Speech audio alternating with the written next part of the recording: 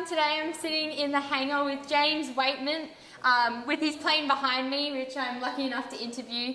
He flew in the 2023 Airshow with Freedom Formations as Plane 13, who let all the smoke behind. Is that right? Absolutely. Yeah. A lot of smoke. Yeah.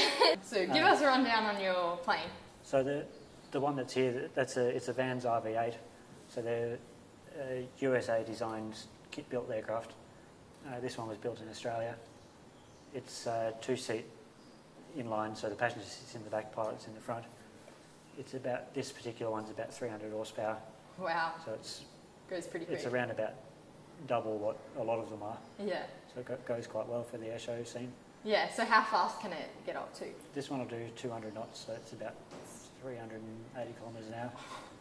That's crazy. And do you take it that max speed a bit? Yeah, and during the airshow we're going almost up to that. Oh wow, all flying together. Yeah, and down past the building is Service Paradise. It was a pretty good view. Yeah, that's incredible. So what got you into flying? It was just a hobby. It probably came from parents that they had an interest in it. And yeah. Anything motorsport sort of led on to that. Yeah. Car racing, boat racing. Oh, that's the next thing. Anything fast. Yeah. So what age did you get your pilot licence, or were in your first plane? From when I was 17. Yeah. Got my licence and then just moved up from there. As soon as you could. Yeah. Step by step into the aerobatic side of it. And keep on going. So you're a stunt pilot as well on that side of things? Yeah, just getting into it now with the airshow side with this specific airshow. Yeah. No, great fun. Yeah, that's awesome. Was that your first airshow? Was this year? That's awesome. So what would you say is your favourite aerobic manoeuvre or stunt? What's the most challenging one that you've completed and given it a good shot? There's all kinds of things. You just go out there and have fun and see what happens. You get into the advanced competition side of it, it starts to get complicated. Yeah, and have you done that and gone through that? Begun to, yeah. Yeah. It's a different sport to the airshow side. It's very precise. Yeah, yeah. What would you say your favourite manoeuvre is, being up in the air? Probably in something like the pits, a torque roll, where you go up and stop and start to fly backwards. Oh, that's so... Fall down. And how long did it take you to master that and get that down pat where you weren't shitting yourself on the way down? That's the thing, just having the confidence. You're always getting better every time you fly. Yeah, yeah. And just working on it all the time. Yeah, so there would obviously have to be a lot of mental preparations before you get in a plane to do something like that. What would you say is what would be your advice to someone who's just about to jump in the plane to give that manoeuvre a shot for their first time? What would you say the mindset to get in would be? Yeah, and it's the same with any flying, whatever you're doing. If you're going out sightseeing, you think about it on the ground first. Yeah. And then you go out and fly the plane. So yeah, plan before. There's always a lot more preparation on the ground before you even get in the air.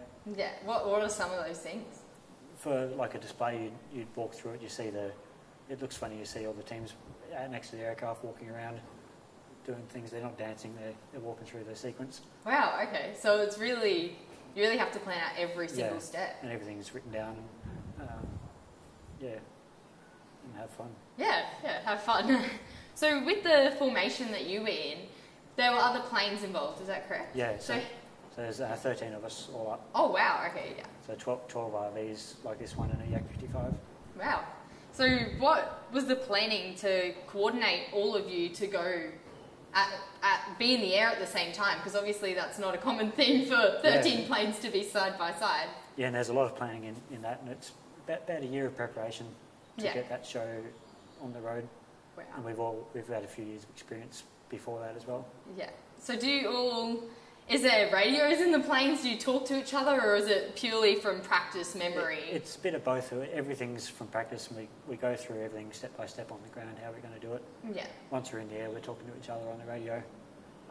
You'll hear us when they say freedom check in, it's 2, 3, 4, so on up to 13. Yeah, so they make sure you're all in there and ready for it. Everyone can hear what's going on. Yeah. Did you fly off from here for the airshow? Yeah, so we're based out of Southport Airfield, which is only, for me, it's only a 5-minute flight away. Oh wow, yeah, from here, yeah. Most of the team came up from Sydney for that. Oh wow, that's awesome. So did you get to fly with anyone that you've aspired to look at some of their manoeuvres and Yeah, just after the air show, we got opportunity to fly with Matt Hall and Emma McDonald. Yeah. Doing a formation flight with that.